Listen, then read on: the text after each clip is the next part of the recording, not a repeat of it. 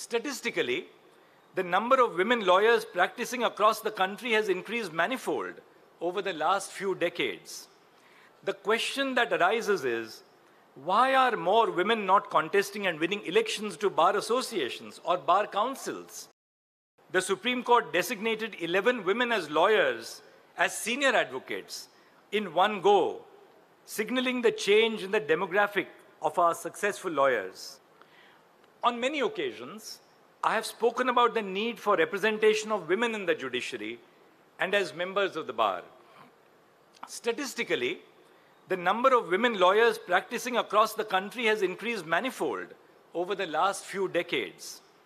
There was a time when you would enter a high court or even the Supreme Court and only see a sea of men. Many female advocates recall a time when they were the only lawyers going through security checks for women, while long queues formed at the men's security check outside the Supreme Court. This situation is radically altered today, with a large number of women not only formally joining the bar, but also setting up a thriving practice.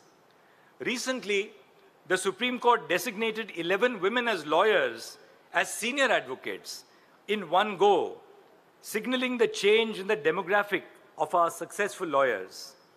The Nagpur bar is no exception. Of the 3,000 members, more than 500 members are women. As the demographics are changing in the legal profession and more young women are entering the field, this number will only increase. However, even as the number of women lawyers is increasing at an unprecedented pace, this trend is not reflected in the composition of our elected bar associations or even our bar councils. When there are no formal barriers to contesting elections and the number of women lawyers is increasing, the question that arises is, why are more women not contesting and winning elections to bar associations or bar councils?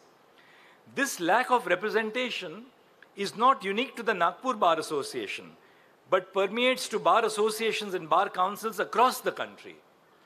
A study which was conducted in 2021 revealed that only a meager 2.04% of the elected representatives in the 21 state bar councils are women. Not a single office bearer of the Bar Council of India is a woman. There is only one woman member in the Supreme Court Bar Association Executive Committee. Contesting elections for bar associations and for bar councils requires extensive networking, campaigning, and soliciting of votes, which often leads to the formation and perpetuation of an entrenched old boys club.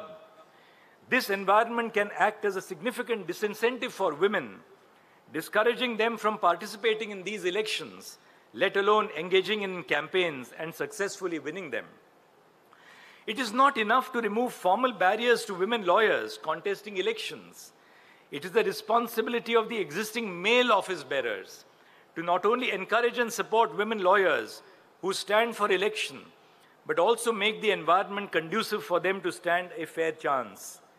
I am optimistic that the Nagpur Bar Association, with its glorious history of fostering social change, will take proactive measures in this direction.